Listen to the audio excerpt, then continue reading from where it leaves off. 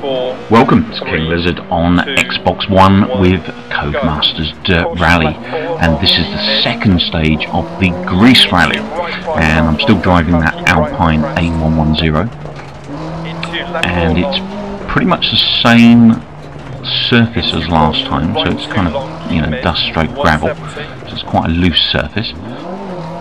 Starting to get a little bit more used to this car, although this particular track is obviously new to me as of right now, so it'll be interesting to see how I get on with this, really. Very kind of dawning view up ahead, lots of trees around. It's going to get quite confusing on this one, I think. I'm a little bit too close to this wall here. I need to get myself away from that, or I'm going to take some severe damage. Now, some real big old bumps there, Jesus. Get myself over those, and it's tight. Right hander, left hander I should say, and then over the bump. Not much of a bump, that one. The view is quite difficult here because there's so many trees around. I'm not really seeing until I get into these sorts of areas what's going on. And it gets, you know, really is a bit of an assault on the senses when those trees are left and right, because you can't really see too much of what's ahead. Obviously, I'm listening to, oh shit, big accident, not good. I'm listening to the co-driver, and that's how I'm steering through these things, and with the speeds that I'm doing it, but it's not always helping. Now, I think I've got some kind of squeak going on. I reckon that's a brake rubbing or something. Some damage I took. Now when you start, or at least when I started this second race, I'm pretty sure that the damage present from the first stage was still present on this car. So so it seems that there's probably going to be a repair cost at some point during this particular rally.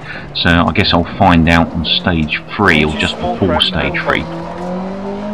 We shall see, but I just hope I've got enough money to repair this thing, because it isn't sounding too good at the moment, and I've really given it a couple of plats on this circuit already.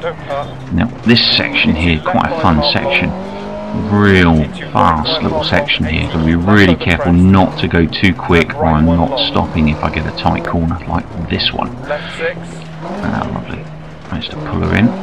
Bit of a slight left-hander there, nothing too drastic, bit of a bump coming up, doesn't look too bad, easy life, and real tight right-hander here, not too bad, a little bit out of control there near the end, nearly hit that crash barrier, and then a bit of a right-hander again now, lost control, I'm going, oh shit, I'm going off the track, that's not so good, so that's an instant 14 seconds on my time. Not doing so good here. I'm falling quite a way behind the leader of this rally, which is obviously an AI. Difficulty wise, I'm playing this first playthrough on normal, and to be honest, it is, you know, it's pretty challenging on normal for me anyway. I'm not finding it that easy. I am using pretty much everything automatic. Oh, screwed up again, straight into the trees. So I'm not manual gearing or anything at the moment, to be honest. It's a bit too much for me with all this going on and manual gearing and stuff. I don't think my full brain can take it. So I'm just going with the automatic gearing and everything for now. Oh, I've righted myself again. How the hell did I do that? This car might not survive much more. I'm not sure if I'm going to finish this event the way I'm going. But you can see what I mean about these trees kind of left and right. You can't really see a whole lot of what's going on. Oh, gee. Oh, sorry about that. It's pretty tough driving and talking in this kind, or in these kind of conditions. So that was a jammy little crash back there I managed to recover from. I don't know how quite, but I won't complain. I'm getting caught a little bit on the walls here, getting some damage. Really fast section, this really brutal. Oh no. Oh, I've hit a tree. Shit, and I can't reverse.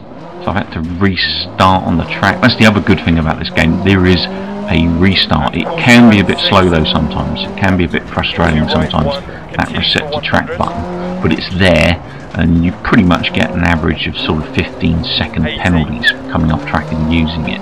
which really at normal is going to put you out of running. But at least it's there, because there are some games, oh no, some games out there that don't have resets. I mean, Forza Motorsport, for instance, doesn't have a reset. It has a rewind, of course, in career, but no reset button, which is a bit of a nightmare on mine, because you go upside down, you're kind of stuck there.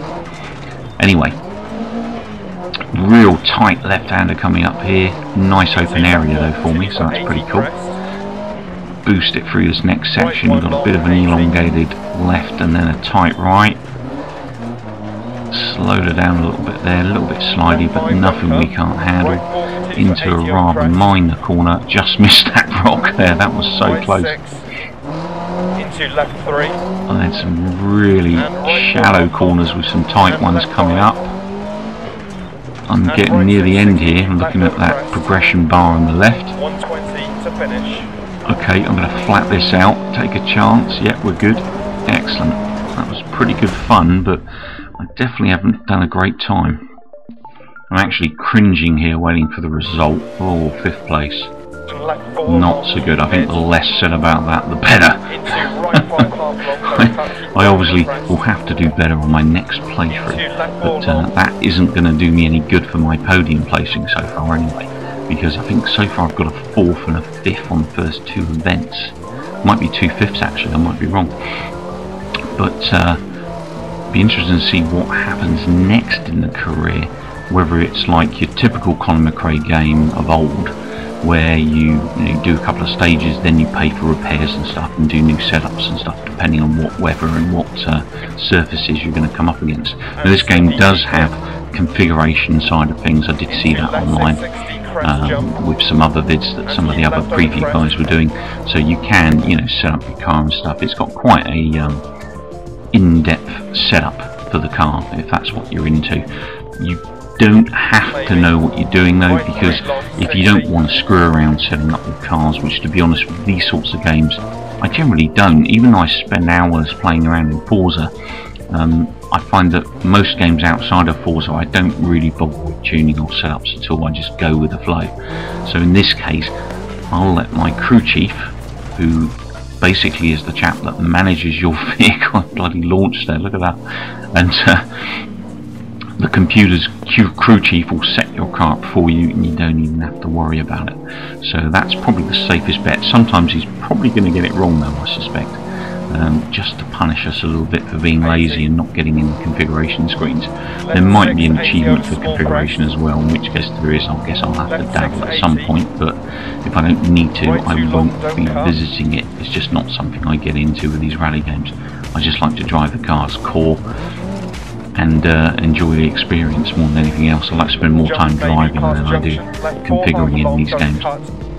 But they've definitely done this proud as a return to Dirt Rally, and it's just great to see this franchise return to its core, or its original state, which was pure 100% rallying.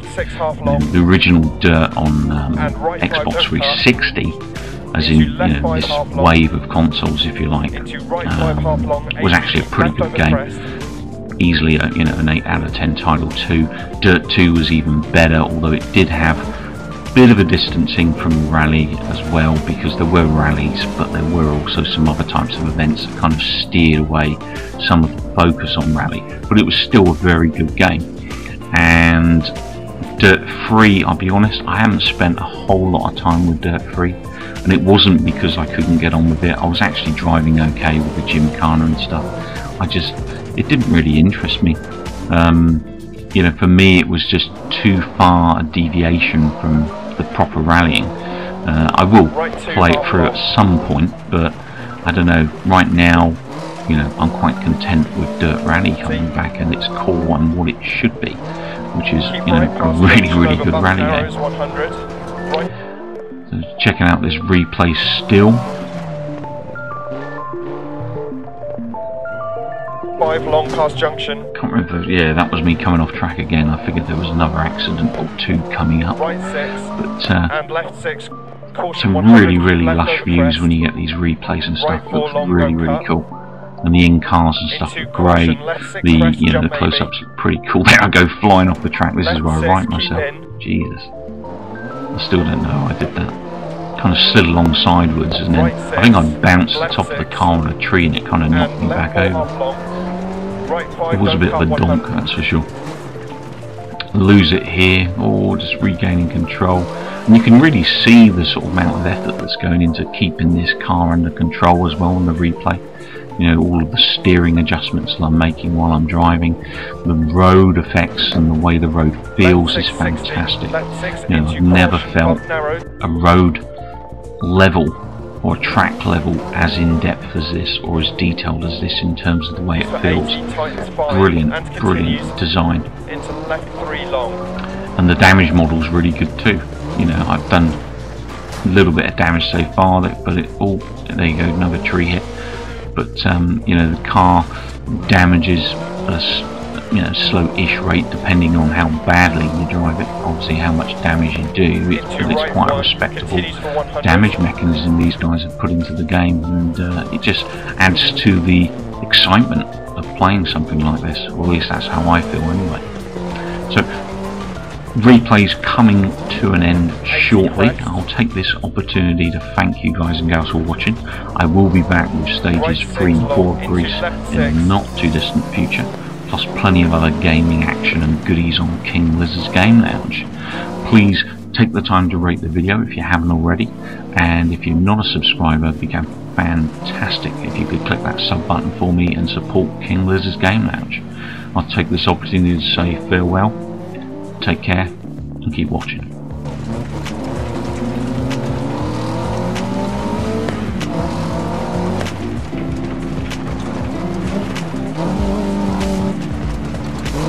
Into left 3, and right 4 half long, and left 5, and right 660, keep left over crest, 120 to finish.